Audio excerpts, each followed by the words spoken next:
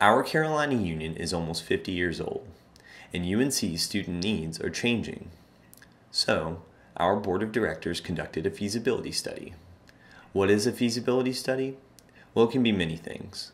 Ours was a study of our existing building, plus the needs of Carolina students, plus how good our building is at meeting student needs.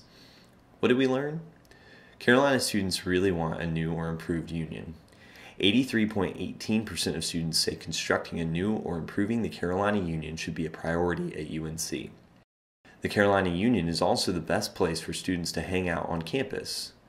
But the number one reason students don't visit more often is it is overcrowded. That's probably because it is undersized when compared to peer institutions and industry recommendations. So based on what UNC students said, a lot of other research, and the help of Vine's architecture, we came up with a proposed concept for a new Carolina Union. It would be 140,064 square feet larger than our existing building. A building of this size with the spaces students need would cost approximately $221 million to build. So what do we do next? Well, that's up for the students to decide. But for now, we want to know, what do you think the future should be for our Carolina Union?